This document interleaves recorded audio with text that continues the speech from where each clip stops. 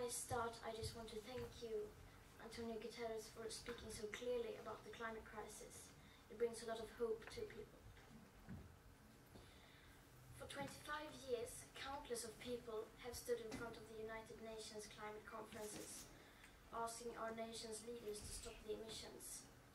But clearly, this has not worked, since the emissions just continue to rise.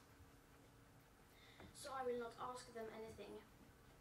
Instead, I will ask the people around the world to realize that our political leaders have failed us, because we are facing an existential threat, and there is no time to continue down this road of madness.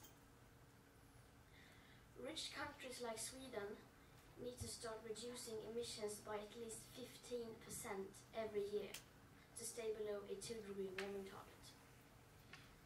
You would think the media and every one of our leaders would be talking about nothing else, but they never even mention it. Nor does hardly anyone ever mention that we are in the midst of the 6th mass extinction, with up to 200 species going extinct every single day. Furthermore, does no one ever speak about the aspect of equity clearly stated in the Paris Agreement, which is absolutely necessary to make it work on a global scale. That means that rich countries, like mine, need to get down to zero emissions within 6 to 12 years with today's emission speed. Because how can we expect countries like India, Colombia or Nigeria to care about the climate crisis if we, who already have everything, don't care even a second about our actual commitments to the Paris Agreement?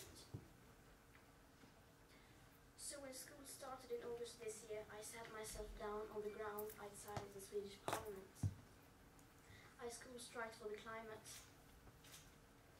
Some people say that I should be in school instead. Some people say that I should study to become a climate scientist so that I can solve the climate crisis. But the climate crisis has already been solved. We already have all the facts and solutions. And why should I be studying for a future that soon may be no more, when no one is doing anything to save that future?